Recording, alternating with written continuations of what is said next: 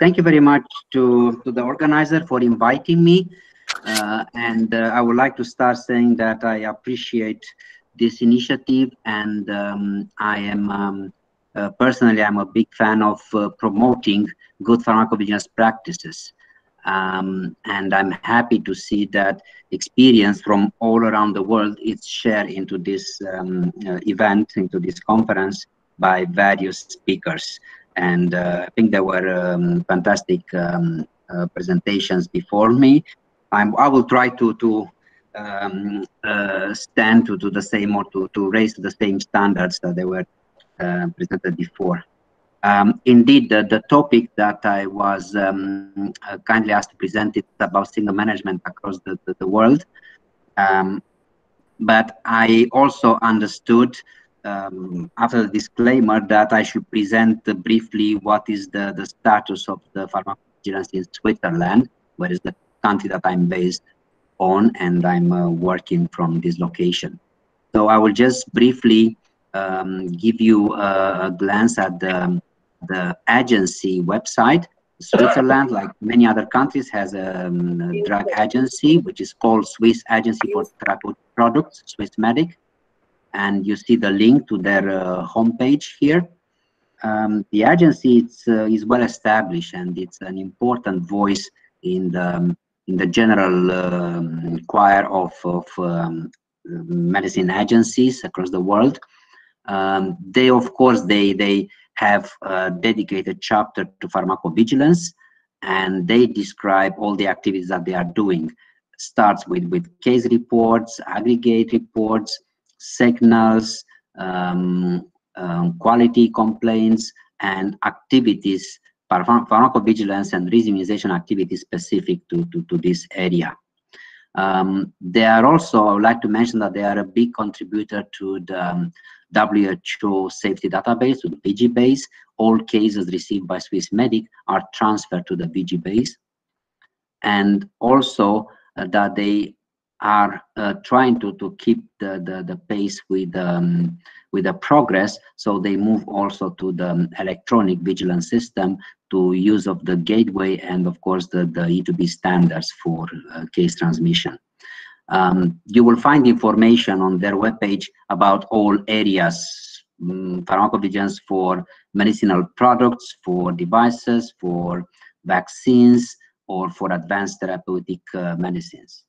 In general, Swissmedic, it's following, or it's applying the same standards like the EMA, like the European Union, and while they have their own local regulations, those are very similar in many aspects with the ones from the neighbors in EU, and they are collaborating with not only with EU but with other agencies too. And you see here a snapshot from the EMA webpage, where they indicate the level, the agreements, and the level of collaboration that they have with Switzerland in this respect. There is a very strong collaboration in terms of good manufacturing practice, where they have a memorandum of understanding where they accept the results of the inspections done by the other parties. That's a mutual recognition of the inspections. That's to spare resources, but also because Switzerland is the homeland for many pharmaceutical companies, and has multiple manufacturing facilities on board. But it's not all Swissmedic. It's also collaborating with other therapeutic agencies, and recently MHRA has joined this Access Consortium, and this is a group made by Australian Authority, Singapore, Health Canada, Swissmedic, and now MHRA. And my educated guess will be that they will become an important voice in the arena of agencies, and probably they will be at the same level with the three big ones, FDA, EMA, and PMDA from Japan. Now, moving to the topic of the presentation, which is about signal management. Yeah, of course, Swissmedic also has guidance, and it's performing themselves, but also they are asking the market authorization holders with products licensed in Switzerland to perform this activity. But where this started, I think that the SIOMS 8 group publication about the aspect of signal detection and pharmacovigilance was establishing a sort of a common language or a basic language when we talk about signal management in general. And this language was taken over or was imported and used then by various authorities across the world. And yeah, the process described in this document, in this book, it's actually it has in basic steps detecting. You have to detect first a signal, then you have to analyze it, to assess it, and then you have to draw some conclusion, and based on that to do recommendations for actions and communication. That's pretty much in simple words, the essence of signal management process. And of course, in highly regulated environment like we are, all of us, we need to document all these steps and all the activities related to the signal management process. But who is or who should be doing signal management? And yet, WHO, it's of course one of the groups or the organization which they are performing signal management. Start, of course, with signal detection, and they are doing also certain assessments, because they are not empowered to take decisions. What they do as a result of these activities, they are doing recommendations. So if you are interested to find out exactly what they are doing, how they are doing, please visit the Uppsala webpage and try to go through the WHO newsletters, which are available free of charge on the webpage of WHO, and especially the section about signals. There you will find not only periodic publication of the signals which were detected and analyzed by the Uppsala group, by the WHO, but also you will find methodologies. And that's, you know, they are making use of probably the biggest safety database in the world, VGBase, where I know that also India is sending, and many other countries in the world, they are sending their cases through. And they use also methodologies which were changed, and then they were evolving in time, making it better and better every time.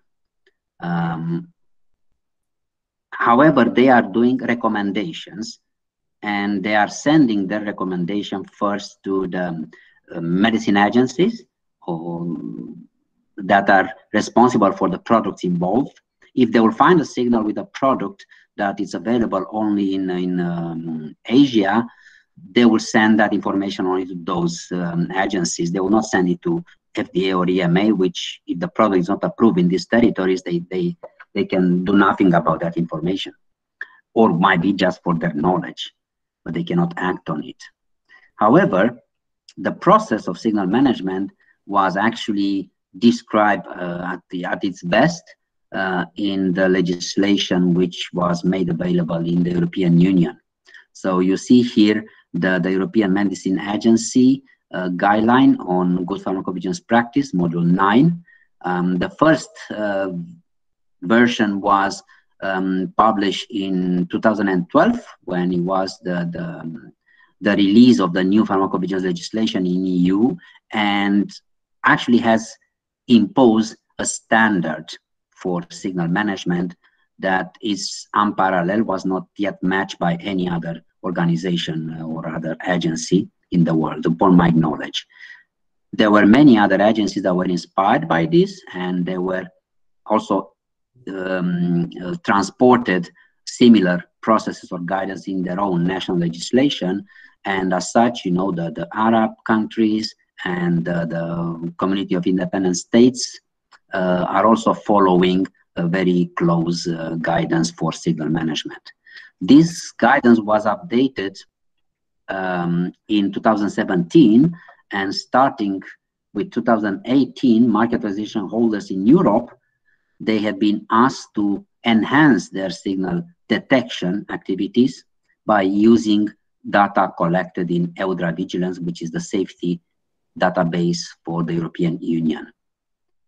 And you see here, and you have the links to these guidance documents. By now, 8 years after the issue of the first revision and 2 years after the revision 1, most of the companies, or every company in Europe, should have a process and the procedure for a signal management in-house and should be able to follow on this guidance. This was checked during inspection, and if you go to the MHRA blog, you'll find some of the results and the findings regarding signal management. That was not in the focus in the first 2-3 years. Then the number of findings started to increase. And of course, there were critical findings if you don't have a process or an SOP about it.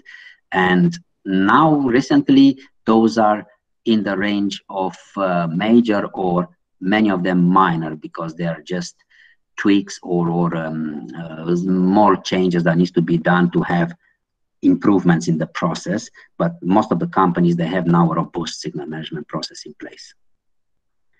FDA also, actually, based on the Code of Federal Regulations, they are obliged to do themselves. That's, by the way, valid also for EMA. EMA was doing signal detection, signal management, even before than 2012, but they just maybe not call it like that. They will continue to do that after 2012, and they put that obligation to use Pharmacovigilance on the market authorization holders only in 2018. But FDA is doing it since forever, and still nowadays, there is no obligation for the license holders in US to do a signal management or to call it like that. They need to do post-marketing monitoring of safety. And of course, signal detection is part of that, signal management. They call it like that when they talk about themselves and what they are doing. And they are publishing the results of their activities on their website.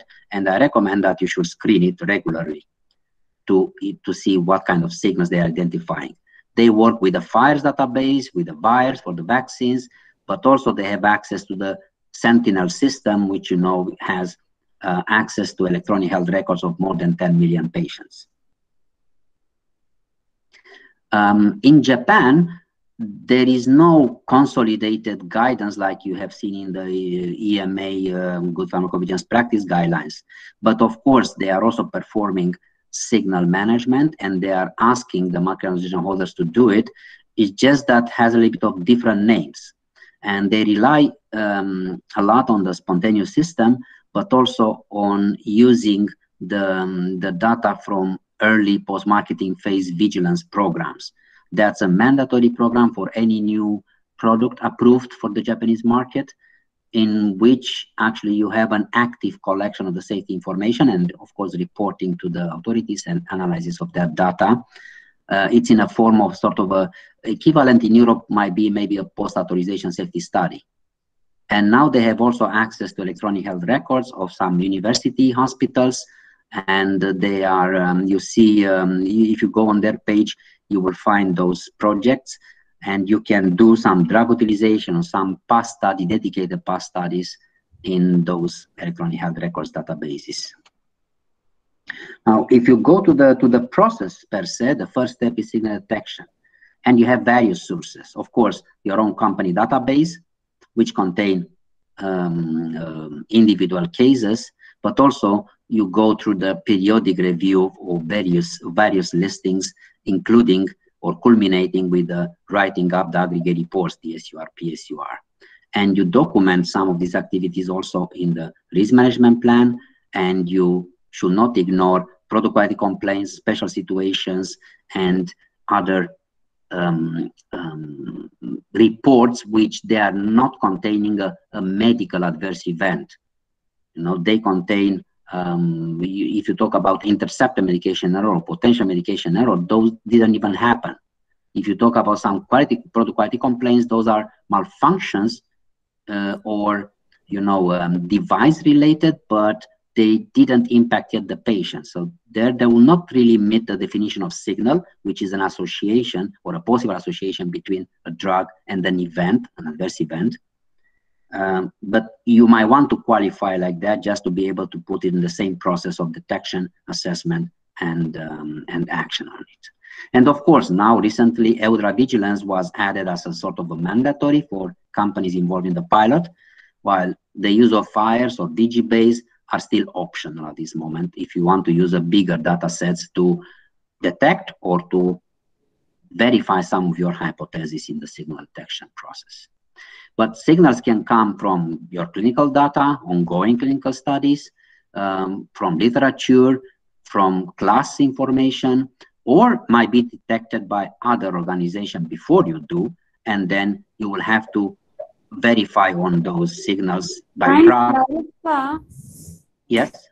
Is there any access to some institution? I'm sorry, can you repeat the question? I don't know. Don't disturb this. Oh, I'm sorry. I'll just continue quickly. Mat bolo. Mat bolo. Okay. So then the steps in the process are, from the European perspective, are very clearly indicated in the guidance, and you should have a process which is touching base and is documenting all these steps that you see on the screen. And now there is a trend to move this process and to try to use the same terminology and the same steps also during the clinical trial. So for a product which is not yet approved in any market. And here there are some suggestions what you can do and how we can do to map the post-marketing process to the clinical development environment. And do not forget that if you confirm a signal after detection, if you confirm it, so after you went through the validation and then the sort of a preliminary analysis, then that means that there is enough evidence to support a causal association between your product and that particular adverse event. So then you should call it an adverse drug reaction, and that needs to end up in some other documents or to be communicated further.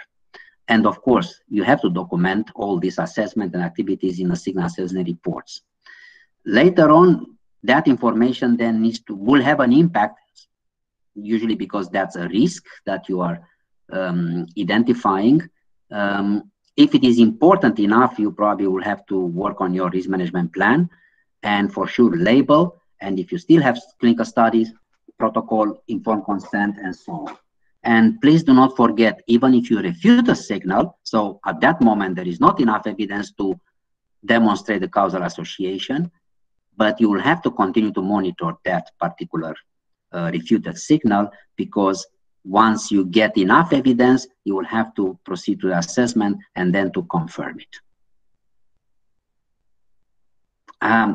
Now, what I would like to point out is that the signal detection as we are doing it, nowadays it's a reactive activity.